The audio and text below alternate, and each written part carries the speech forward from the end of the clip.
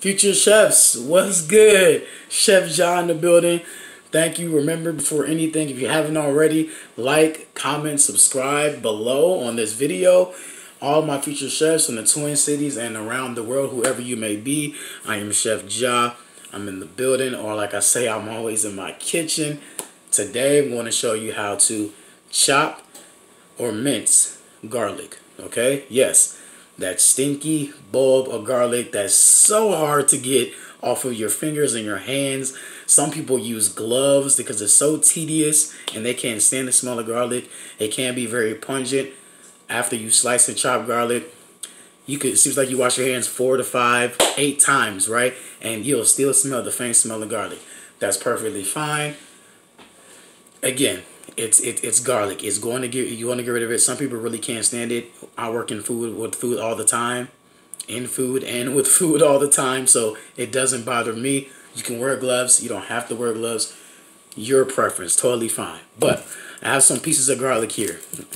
I had a whole bulb, but I'm gonna just use I have like half a bulb here because again, I am prepping for a meal, so you don't need that much. Here's the funny thing about garlic. When you have garlic, again, I'm just peeling. You want to remove as much skin as possible, all the skin actually. And when you have garlic, I found out a really nice technique. When you have a whole bulb of garlic, what you do is you'll take a container, right? Like I have some quart containers like these, and I have lids.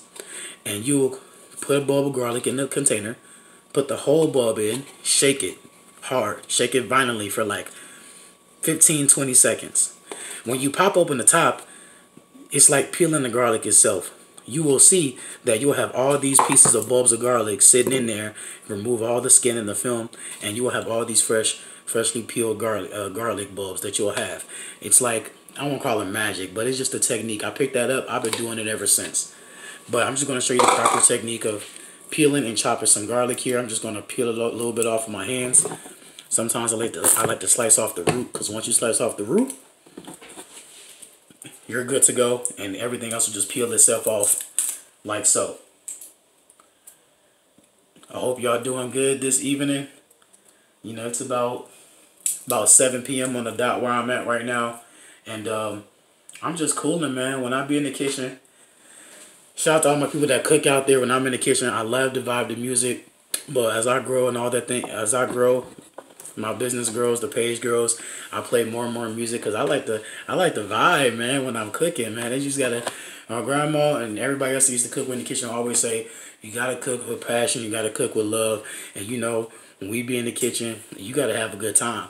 You know, I strongly feel like if you're in a bad mood, having a bad attitude, you should not be in the kitchen. It's something about that connection, whether it's spiritual, whatever it is that may be. The food just comes out so much better when you're in a good mood. So remember that. And all these years I've been cooking, it's pretty much therapeutic for me. So even sometimes I've learned that even if I'm not in a good mood and I know something that I prepped earlier that I'm going to make or cook with, just putting myself in the kitchen and starting cooking it puts me in a better mood. The music does too, but you get my point. Alright, so I got a couple bulbs of garlic peeled here. And depending on what you're doing with it, well, not going to get into all that. I'll just start with this here. So I got my couple bulbs of garlic.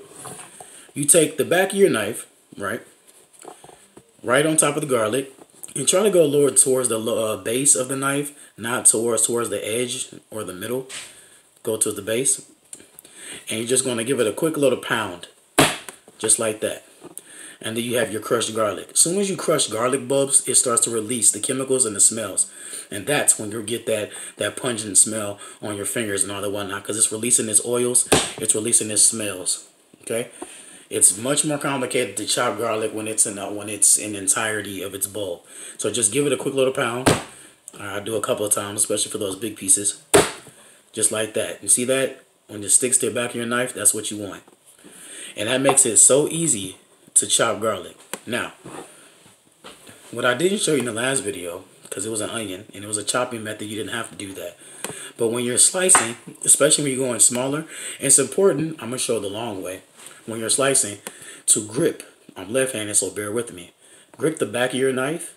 It's a preference, but it's the preference that works for me. Grip the back of your knife and you're going to slice. You're going to rock the boat. It's important that the bottom of your knife here never leaves the surface.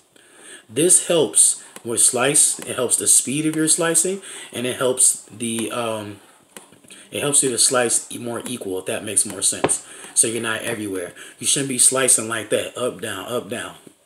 Remind yourself, never do that on video, because that's dangerous. See, I'm not going to cut myself. I'm just trying to show you guys to be on the safe side. Remember, safety first.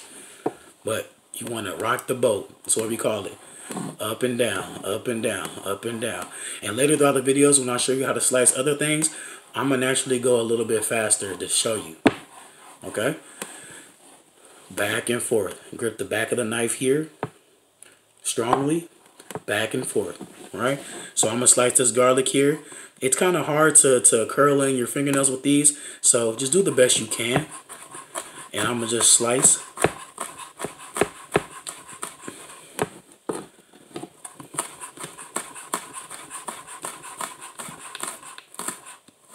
And I'm doing a mince, so that's why I'm going back and forth multiple times.